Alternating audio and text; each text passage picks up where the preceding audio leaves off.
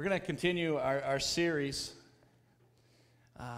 this evening, and I'm so excited that we've been able to go through this series. And for those of you who are new,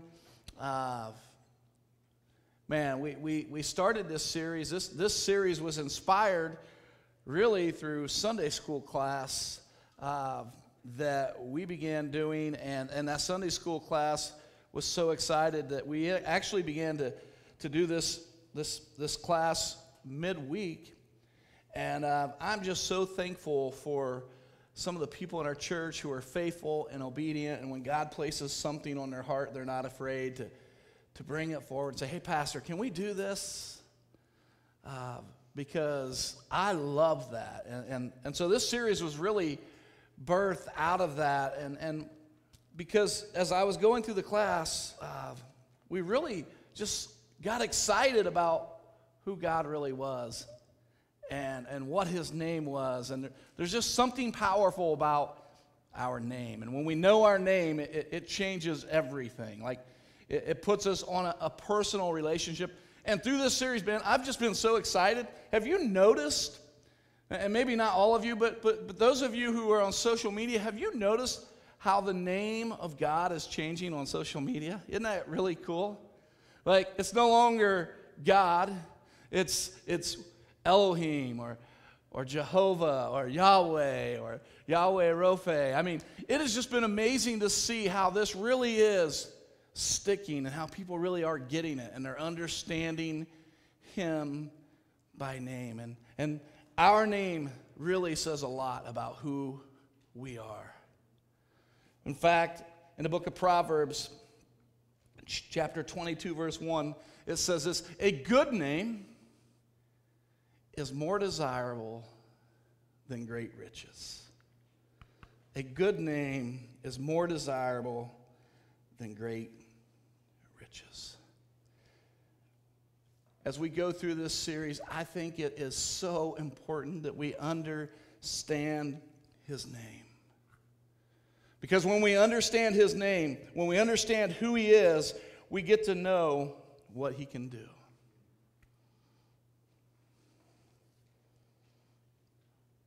When we understand who God is, we can know what God can do.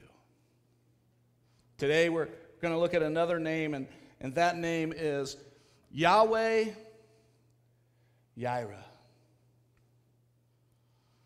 And it simply means this: the Lord provides. How many believe tonight that the Lord provides? The Lord provides. And as you look at this word, that particular word, Yireh, there's something special about it, because it comes from a Hebrew word that is in plural form. And what's amazing about it is the Lord provides past, present, and future need. That's exciting. Past, present, and future need. And the beautiful thing about YHWH Yireh is simply this: there are no boundaries. He has no boundaries. He has no limits.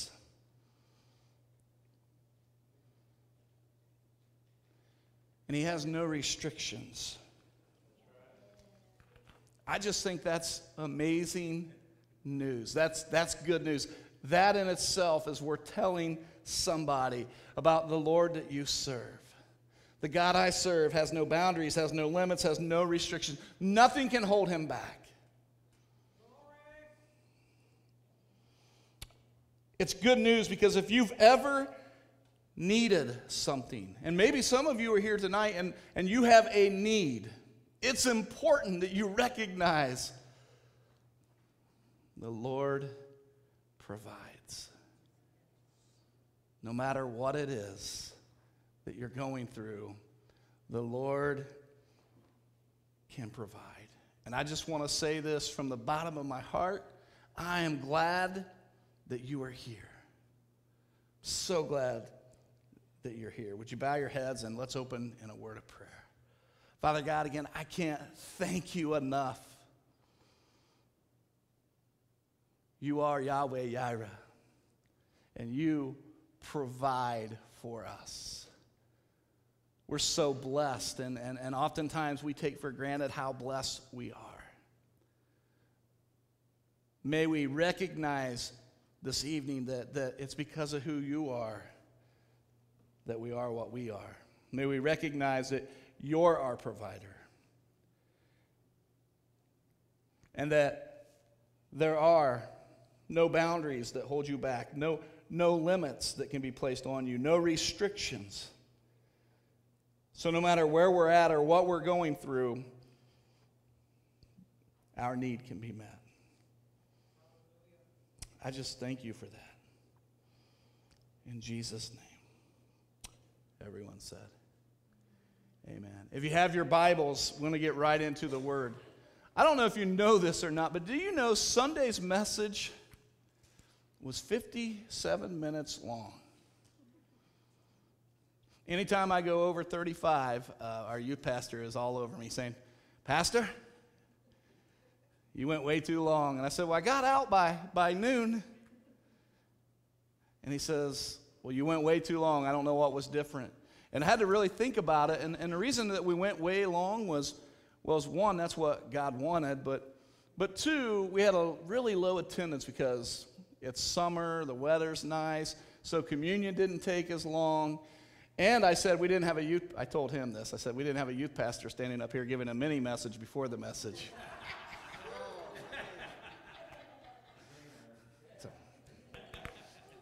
So anyway, the whole purpose in saying that is I'm not going to try to be 57 minutes. Not that I'm afraid to go 57 minutes, but man, I believe Holy Spirit will work in 5 minutes if that's what he needs. He'll work in 5 hours if that's what he needs. And so we're just here to share his word. Genesis chapter 22. Genesis chapter 22. As you're turning to Genesis chapter 22, let me give you a little bit of a background of really what's taking place as we're about to read this story that is just so special. I don't know if you know this, but God had made a covenant with Abraham. And a covenant is simply a pledge. It's an agreement. It's a promise. And that covenant that he made with Abraham was simply this, that he would be the father of many nations, and that he would be fruitful. And here's the really cool thing that oftentimes when we talk about this covenant that we forget or it's not mentioned, that Elohim would be their God. Please don't forget that when you look at that covenant. It's so much more than Father Abraham. It's Elohim will be their God. And that covenant would be passed down from generation to generation and from generation to generation. The only problem is this. Abraham and Sarah hadn't yet had a child. And it's kind of hard to be the father of many nations. It's kind of hard to pass down from generation to generation when you and your wife have yet to have a child. And sure, we know that Ishmael was Abraham's son, but this is not the covenant that God made. Time was running out. Abraham was getting old. Sarah was getting old. And the beautiful thing is even though they might not understand it, even though we might not understand it, God blessed them with a child in their old age. Abraham was 100. Sarah was 90 years old. And let me tell you this, if there was ever anyone who wanted a child, if there was ever anyone who loved a child, if there was ever a child whose birth was anticipated, it was Isaac. They had waited their whole lives for such a time as this. So when you understand that, I think it makes this story even more special. This is what Abraham dreamed of. This is what Abraham longed for. This was the desire of Abraham's heart, his baby boy. Let's look at the story. Sometime later, God tested Abraham's faith. Let me tell you, time and time and time again, God isn't afraid to test our faith. And I just want to make this clear. It's not because he doesn't know the answer, but it is for us to know the answer. The test wasn't for God. The test was for Abraham. God knew what Abraham's response was going to be. This was about strengthening, encouraging. This was about motivating. This was about showing Abraham his faith. Sometime later, God tested Abraham's faith. Abraham, God called. Yes, he replied, and I love these 3 words. It's 3 words that you need to learn. It's 3 words that you need to be able to say, and it's simply this: here I am. Here I am. Church, if God hasn't called on you yet, he will. And when he does, you need to be able to say, here I am. Here I am. Verse 2. Take your son, your baby, your pride and joy, the son that you waited your whole life for, the son that you had in your old age, your only son. Yes, I love this. Yes, Isaac. Make no mistake, he wasn't talking about Ishmael or anyone else. Isaac. That Hebrew word for only son, I think it's really important to point out, is Yachid. Yachid, and it simply means only child. It means only one, or precious life. It can mean to be the one. Yachid. Take your son, your Yachid, yes, Isaac, whom you love so much, and go to the land of Moriah.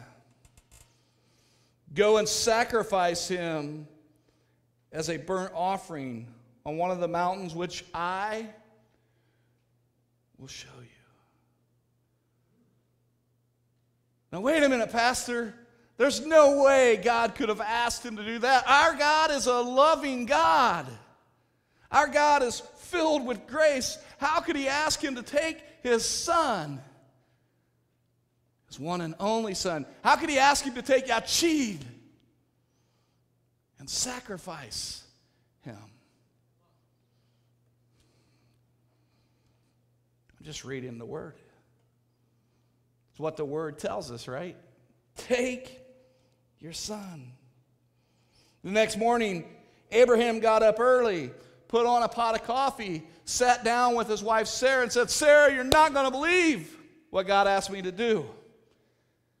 He wants us to take our baby boy up to the mountain and sacrifice him. No, he didn't do that. Abraham's way too wise to tell his wife what God asked him to do. Because you know what Mama would have done, right? Ain't no way. I love the Lord, but you ain't taking Isaac. You're not taking Yachid. Not after I had to wait until I was 90 years old to give birth to him. You can't have him. The next morning, Abraham got up early. He saddled his donkey, and I kind of envision it like this. Honey, is it okay if me and Isaac go on a camping trip for the weekend?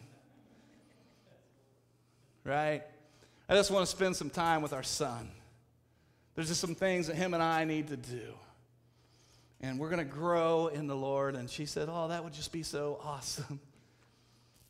I often wondered when they came back and Isaac told Mom what happened. I often wondered what happened to Abraham, but that's the rest of the story that we're not going to know until we get to sit down and talk with Abraham. And that's just one of those conversations that I want to have. Like, how long did you have to sleep on the couch after that one?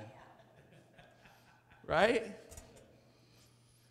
Because I'm telling you, if I did something like that with my kids, my wife would not be happy. And I could hear her, "You're not playing the God card on this one." Well, honey, I'm telling you, the Lord told me to do it. The next morning, Abraham got up early. He saddled his donkey. He took 2 of his servants with him, along with his son, Yachid, his only son. Then he chopped wood for a fire for the burnt offering, and he set out for the place where God had told him about. On the 3rd day of their journey, Abraham looked up, and he saw the place in the distance. Can't even imagine the anxiety and the nerves as he finally saw the destination where the sacrifice was going to take place, the sacrifice of his boy.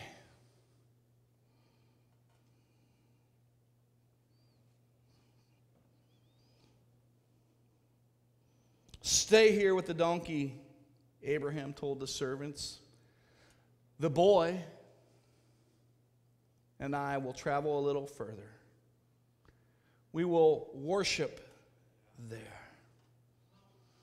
Let me tell you, sometimes worship isn't all butterflies. Sometimes worship isn't all this amazing feeling where we're floating around. I can't imagine how Abraham must have felt. And do you know this is the first time in Scripture worship is mentioned? We will worship there. But I love this. And then we will come right back. That's faith. That is faith. I'm sure he was nervous. I'm sure he was anxious. But he knew. He knew Yahweh Yireh. He didn't know when. He didn't know how. But he knew Yahweh Yireh. We'll worship there.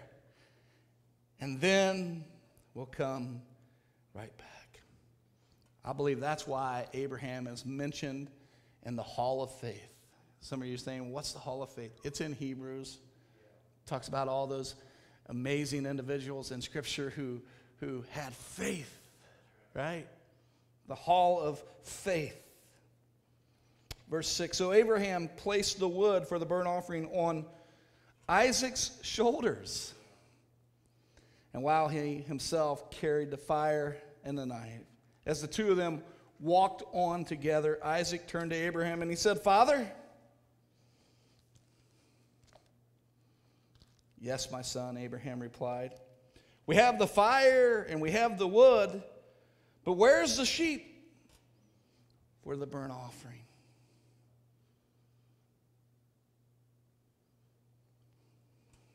I love Abraham. God will provide. God will provide a sheep for the burnt offering, my son. Yahweh, Yireh, will provide a sheep for the burnt offering." Abraham answered, and they both walked on together. When they arrived at the place where God had told him to go, Abraham built an altar, and he arranged the wood on it. Then he tied his son Isaac, and he laid him on the altar on top of the wood. Now let me make this clear. Isaac was a strong young man. He carried the wood this whole trip. Abraham was fragile and old. And you know what that tells me? Isaac loved his father so much that he willingly laid there. He was willingly tied up, willing to do whatever his father asked him to do. And that's faith. That is amazing, because I'm telling you, if I was Isaac, I would be saying, wait a minute, Dad. You said Yahweh would provide, and I'm pretty sure I'm not what he's providing.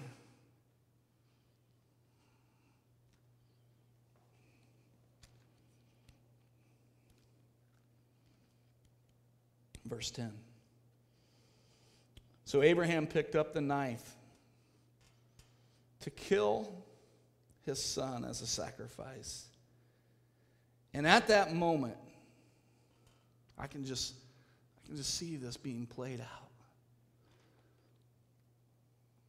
Tears rolling down his cheeks, hands shaking. The picture of his son, his only son, laying there. The expressions that he was making. And at that moment,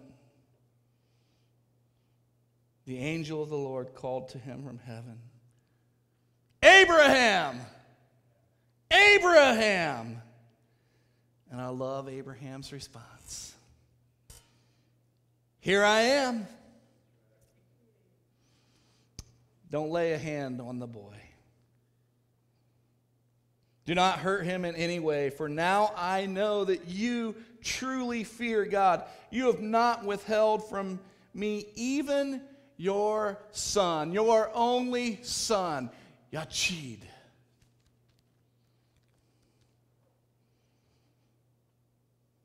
Then Abraham looked up, and he saw a ram caught by its horns in the thicket.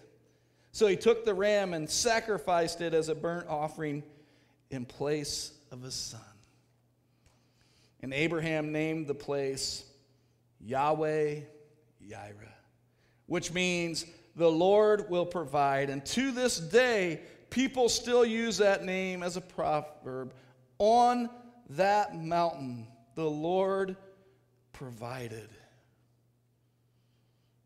I think there's someone here tonight that needs to hear that. The Lord will provide. I'm just convinced that there's someone here who needs to hear, who needs to know that YHWH Yireh is present and the Lord will provide.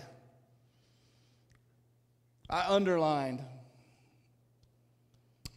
on the mountain. And I put on that day, the Lord will provide. I believe that day is today. The Lord will provide. Verse 15, then the angel of the Lord called again to Abraham from heaven. This is what the Lord says, because you have obeyed me and not withheld even your son, your only son, I swear by my name that I will certainly bless you, and I will multiply your descendants beyond number, like the stars in the sky and the sand on the seashore. Your descendants will conquer the cities of their enemies, and through your descendants all nations of the earth will be blessed, all because you have obeyed me. I'm convinced this evening that you and I are here. You and I are present. You and I have a relationship with Jesus because of Abraham's obedience. This is a game-changing story. I'm convinced of that. From generation to generation to generation, beyond the number, like the stars and the sand. All because of obedience. Verse 19. Then they returned to the servants just as Abraham had said. I love this. And they traveled back to Beersheba, where Abraham continued to live.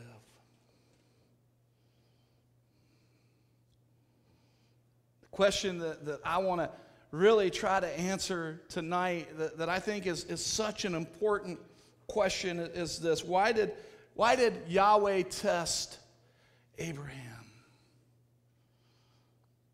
Why did Yahweh test Abraham?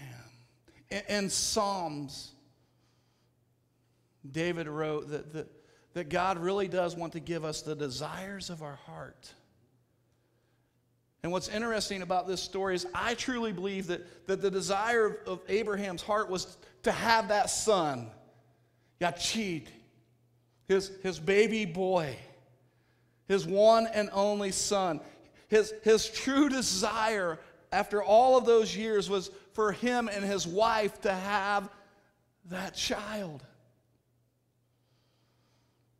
And God gave him the desire of his heart.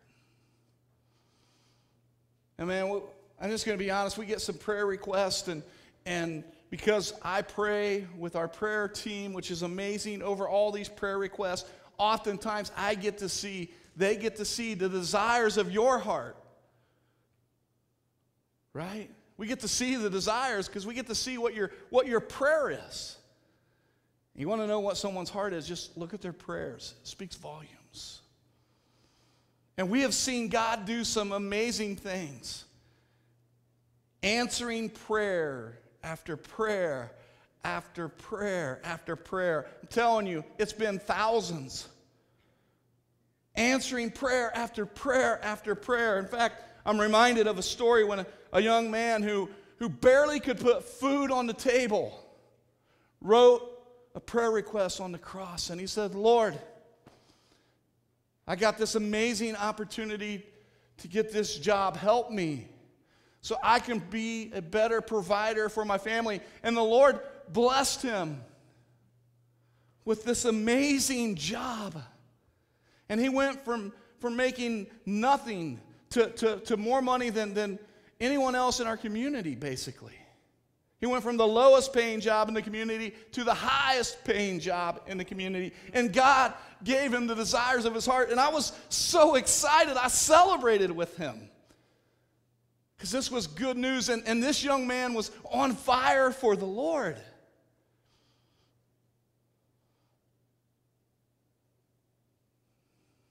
And something happened.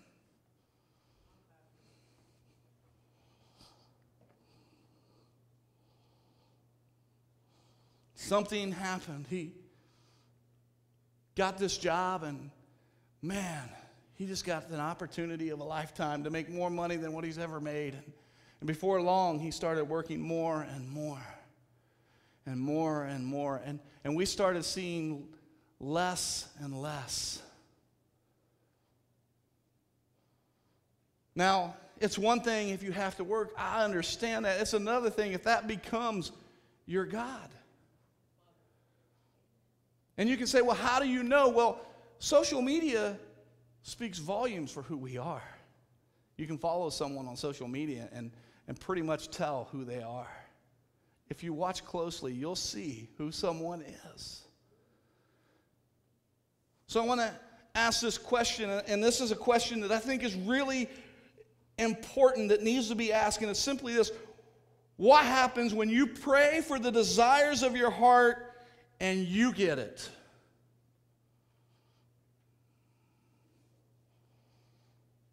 How do you respond?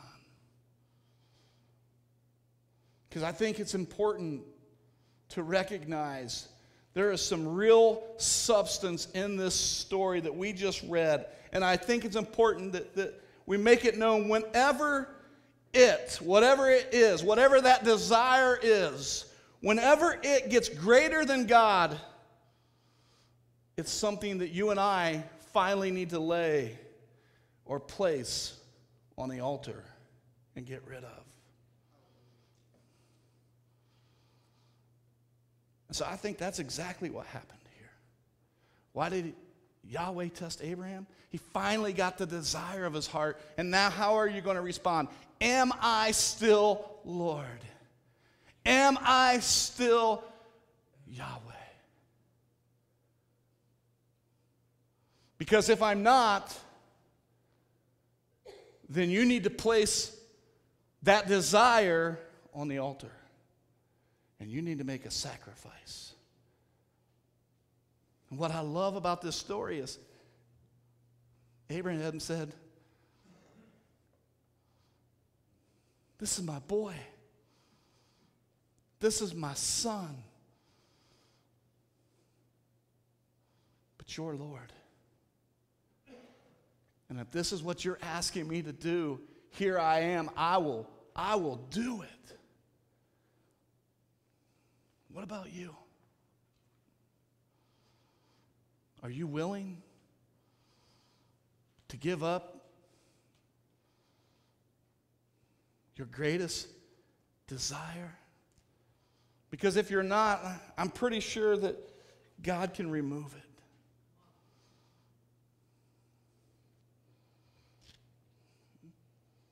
Maybe a better way of asking this question is, have you ever placed anything before Him?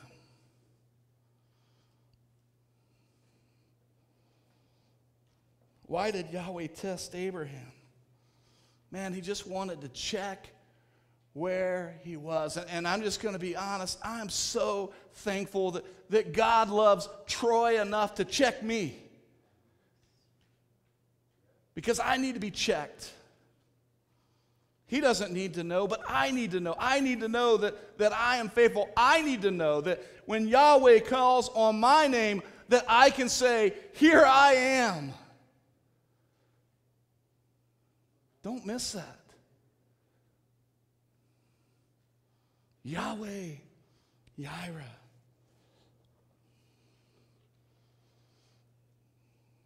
The Lord provides. I want to share 3 points, and I'm going to go through these quickly.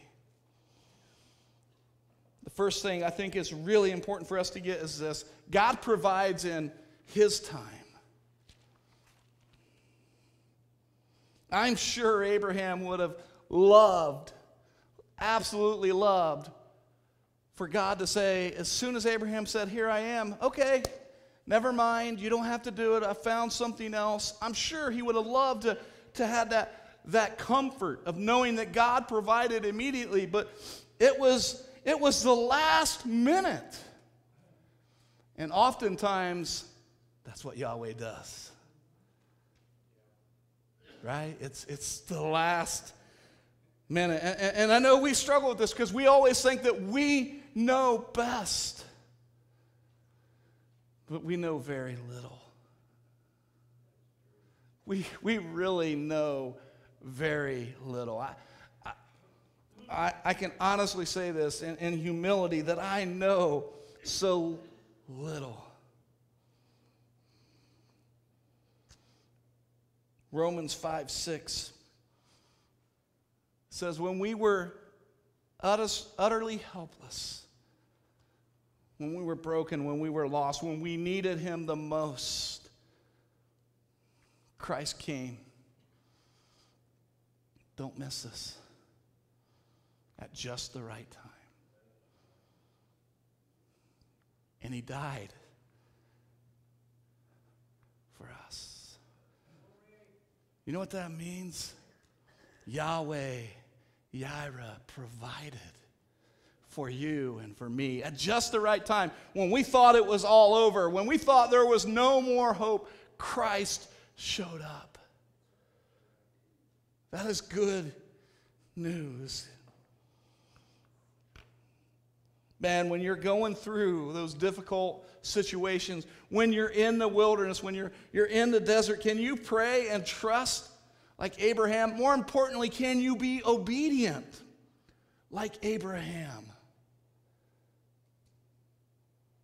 It pleases the Lord. Number 2, God not only provides in His time, but He provides in His way.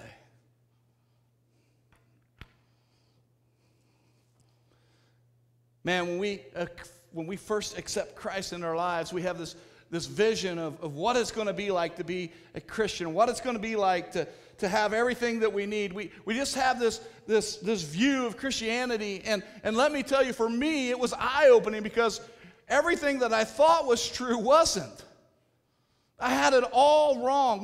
We just showed an amazing movie last night, The Resurrection of Gavin Stone, and Gavin's perception of Christianity was much like mine.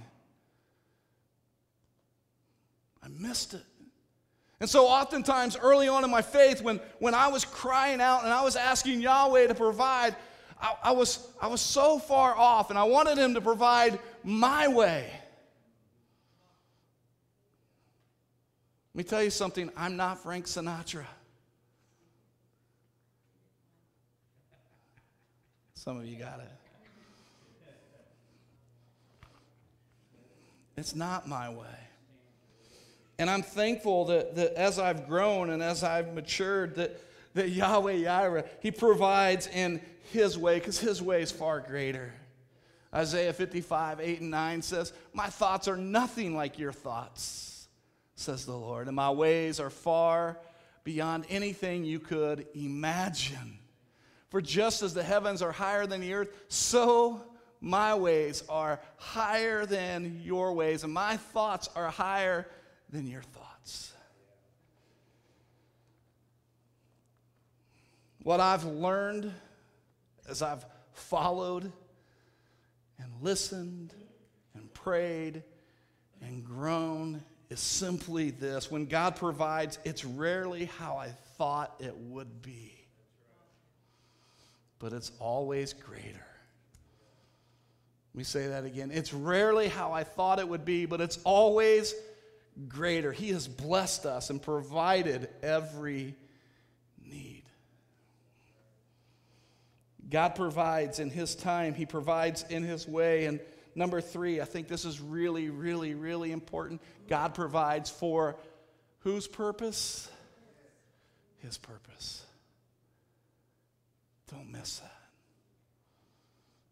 Don't miss that. Abraham obeyed God. God saw his need, and I can just picture this as Abraham and Isaac was walking up the hill, and as Abraham saw where he was going to make this sacrifice, not knowing when God was going to show up, on the opposite side of that hill was the ram, and that ram was climbing. God was already working. He was already in the motion. That need had already been met, and Abraham didn't even know it. His purpose. Ephesians chapter 1, verse 4 through 5 says, "Even before He made the world, God loved us, and He chose us in Christ to be holy and without fault in His eyes. God decided in advance to adopt us into His own family by bringing us to Himself through Jesus Christ. This was His purpose, and it gave Him great pleasure." Man, I love that.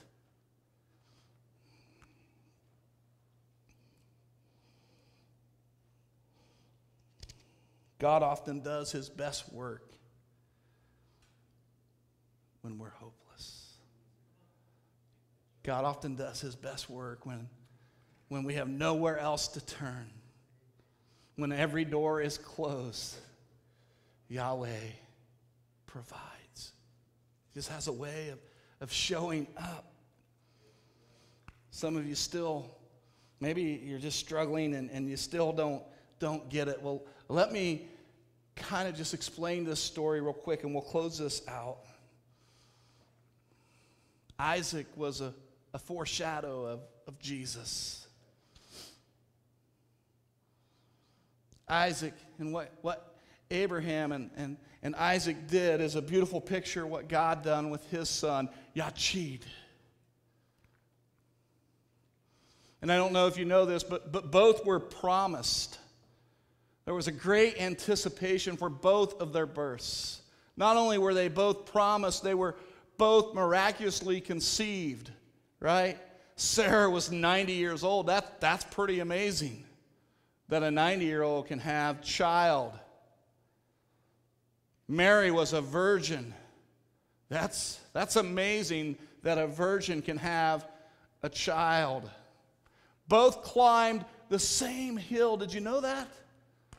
Wow. The same place where Isaac was going to be sacrificed is the same place where Christ was sacrificed. That's amazing. Both were willing to be sacrificed. Isaac was willing to lay down his life because his father asked him to. Jesus was willing.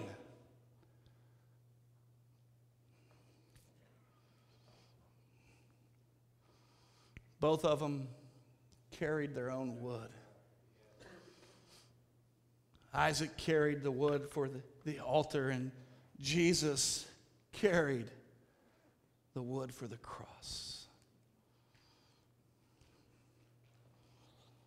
YHWH Yireh. I want to ask the worship team to come back up, and we're going to dim the lights.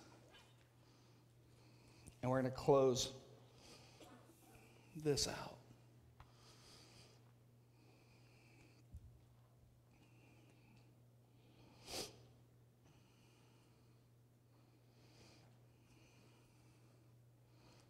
I want to share one more verse, and I don't know if I put it on the flyer. No, I did not. But I did put it on the PowerPoint. Because I think this verse just shares everything that you and I need to know this evening. It's John 3:16. For God so loved the world that he gave his one and only Son, YHWH. It's the same word. Isn't it interesting that God referred to Abraham's son in the same manner that he referred to his son? He gets what it's like to give up something. For God so loved the world that he gave his one and only Son, so that everyone who believes in him will not perish, but have everlasting life. Church, I've never been more excited than to get to know the name of God. Because when you know who God is, you'll find out what God can do. YHWH.